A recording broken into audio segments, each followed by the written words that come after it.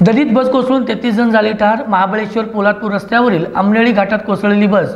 कोकण कृषी विद्यापीठातील शिक्षक, विद्यार्थी व कर्मचारी निघाले होते सहलीला। पोलीस बचाव पथक, ट्रॅकर्स टीम शोध कार्यात व्यस्त। काळ कधी आपला अंदाज लागू देत नाही।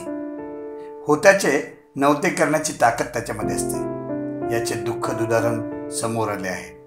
महाबळेश्वर येथे वर्षा सहलीला निघालेल्या डॉक्टर बाबासाहेब सावंत कोकण कृषी विद्यापीठाच्या कर्मचाऱ्यांना घेऊन जाणारी मिनी बस पोलादपूर महाबळेश्वर मार्गावरील आंबेनाळी घाटात साधारणपणे 800 फूट दरीत कोसळली।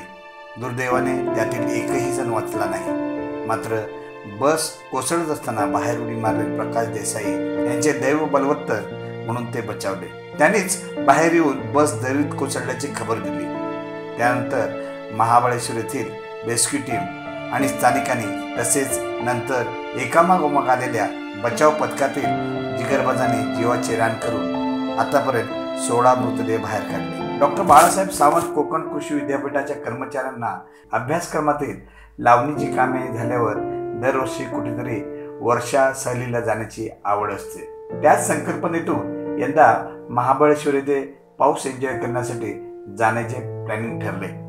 साधारण 40 जणांनी त्यासाठी तयारी केली आणि 4-5 जणांनी या ना त्या कारणे आपल्याला नाईलाजाने आनंद यात्रेत सहभाग घेता येत नाही अशी खंत बोलून दाखवली। ठरल्याप्रमाणे 28 जुलै रोजी सकाळी 10:30 वाजता त्यांनी बसच्या समोर उभे राहून ग्रुप फोटो काढला, पण तो त्यांचा एकत्रित असा शेवटचा फोटो ठरला। खाजगी बस चालक आणि ते 33 जण 2 दिवस धमाल करण्यासाठी महाबळेश्वरकडे रवाना झाले।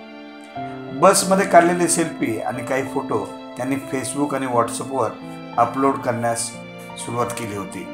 धमाल मस्ती करत, गाणी गात, गाण्याच्या भेंड्या रचत प्रवास सुरू होता।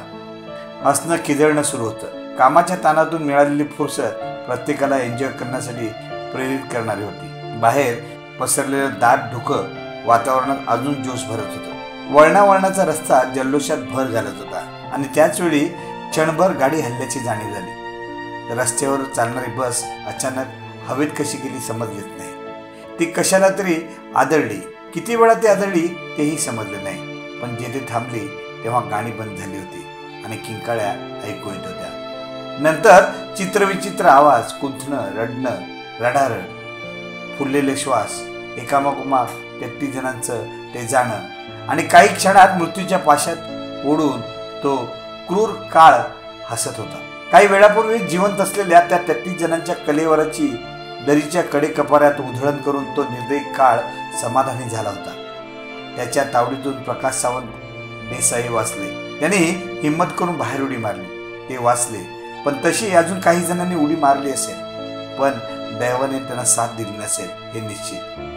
प्रकाश वर आले आणि घटनेबाबत माहिती दिली, अन्यथा दरीत पडलेल्या बसचा थांग पत्ता लागला नसता।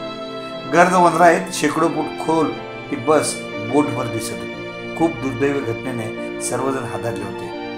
नंतर सगळे सोपस्कार होत राहतील, पण ते गेलेले जीव मात्र कित्येकांना पोरके करून गेले। कोणाचा मुलगा, कोणाचा पती, कोणाचे बाबा, कोणाचा भाऊ, कोणाचा काका, मामा, नातू अशी कित्येक नाती संपवणारा तो अपघात होता। होत्याचं नव्हतं करणारा हा अपघात मात्र आठवत राहील आणि जेव्हा जेव्हा तो आठवेल तेव्हा डोळ्याच्या कडा ओल्या करून जाईल।